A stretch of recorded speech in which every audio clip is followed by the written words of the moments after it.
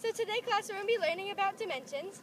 And for our object, we're going to be using this little horse. And for our one dimension, we're going to be measuring the height in hands, which is measured in hands with no gaps and no overlaps. And you measure it from the ground to the tallest part of the horse. And that could be important because you have to put it on paperwork. For our two dimension, we're going to use surface area.